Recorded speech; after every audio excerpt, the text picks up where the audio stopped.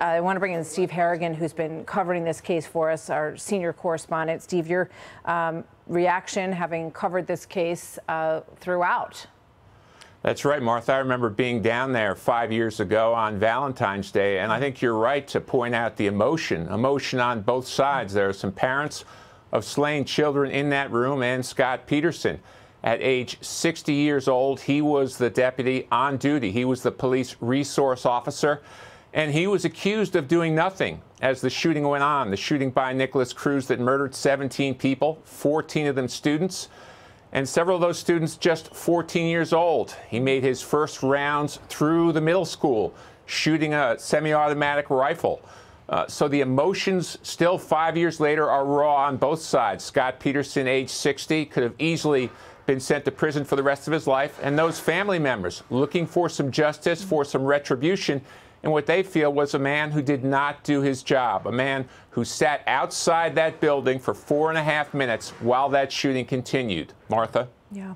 You know, one of the things that was discussed in this case, they brought in other witnesses who were also in the school and its environs and had them testify as to whether or not they could hear or tell how many shots or where the shots were being fired, what buildings they were coming from.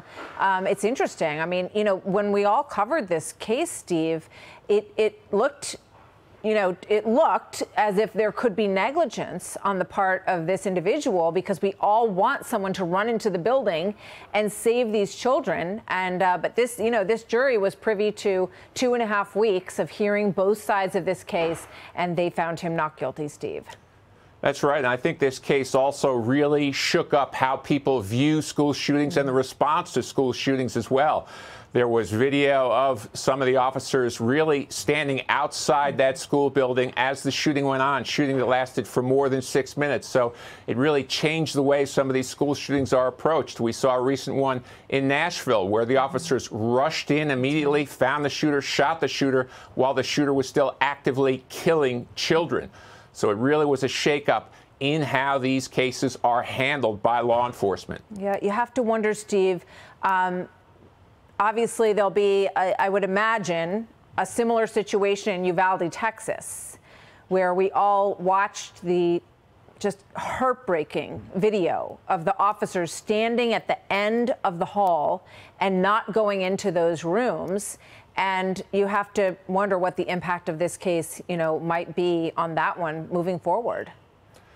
Certainly, it's a tremendously difficult job, but it was hard to view some of that footage from Parkland, Florida, 5 years ago, when you have the resource officer whose job it is to defend, to save children, showing up without an armored vest and really taking cover for himself, locking down the building while children continue to be murdered by an insane gunman, Nikolas Cruz. Yeah.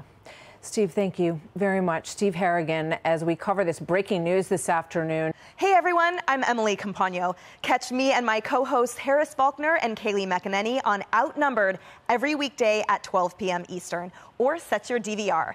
Also, don't forget to subscribe to the Fox News YouTube page for daily highlights.